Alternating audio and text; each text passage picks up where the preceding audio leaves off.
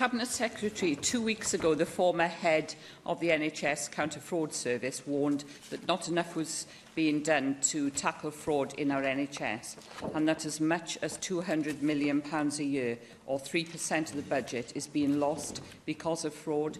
The scale is appalling when you consider that each year we lose the equivalent of 2.5 times the total new treatment fund. What is your government doing to combat this fraud, given the staggering amount of loss? Well, we start from a point of basic disagreement, because the research undertaken in Portsmouth is not something that we recognise, or indeed NHS England recognise, in terms of the scale of NHS fraud. And there are a number of suppositions within the research, so it just isn't a figure that we recognise. We do, though, take seriously challenges about NHS fraud activity. We have a counter-fraud unit that works that works not only in Wales, it works with colleagues in England too.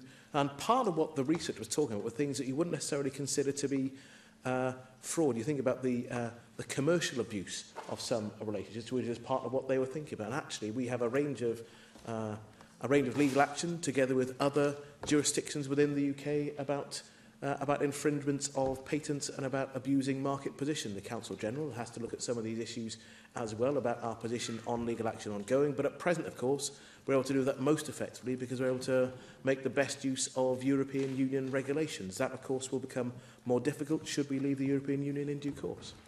Thank you for that answer, Cabinet Secretary. I welcome the fact that there is zero tolerance to fraud within the NHS in Wales. Last month, 2 former employees of a GP surgery in Newport were convicted of fraudulently filing prescriptions and ordered to pay back thousands of pounds to the NHS.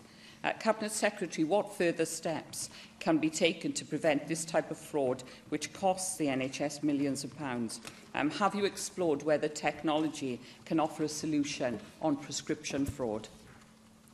The answer to that is a simple yes. Of course, we take a zero-tolerance approach to fraud, but actually better use of technology will help to minimise the risks for fraud. And in particular, we're looking at e-prescribing, making it easier to prescribe, actually saving people's time and actually being able to track effectively what's being done by healthcare professionals at various points within the system. And our ability to do that, it does depend on our continued investment in not just the healthcare records, but actually the ability for healthcare professionals to access that record and be tracked in doing so. That was part of the barrier that prevented our earlier access to Choose Pharmacy. When I chose to invest in Choose Pharmacy, we'd reached a position where both the BMA and community pharmacy themselves agreed on the investment, and they agreed on a method in which the healthcare professional could be tracked on entering the GP record itself as well. So actually it's improved our ability to audit, and that should help us in our attempts to counter fraud within the NHS. I'm pleased to hear that, Cabinet Secretary. I have in the past raised the issue of e-HIC card fraud, and at the time you said you didn't believe it affected our NHS. However, journalists working for national newspapers revealed how easy it was to obtain a card in someone else's name. Cards were obtained in the name of Theresa May, Jeremy Hunt and Donald Trump.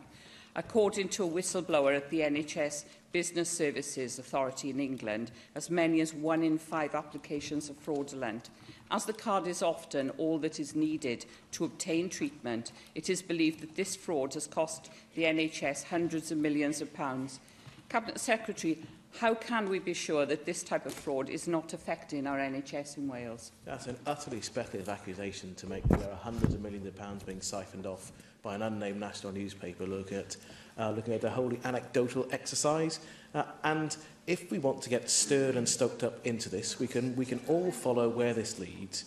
I am not at all interested in diverting attention away from the NHS doing its job to properly service the needs of the public, and yes, to properly think about dealing with fraud where it exists, but I'm not going to be led by the nose by a right-wing campaign that is all about our relationship with Europe. Our NHS relies on its relationship with Europe, not just for staff, but the way we share knowledge, the way we share regulation, medical devices, and our exit from the European Union on the terms that are potentially available at present with the cares in the UK government would do great and lasting damage to our National Health Service. That is the biggest barrier, the biggest challenge to our National Health Service and our continued relationship with Europe. Llefarydd Plaid Cymru. Plaid Cymru spokesperson Rhyn of Iorwerth.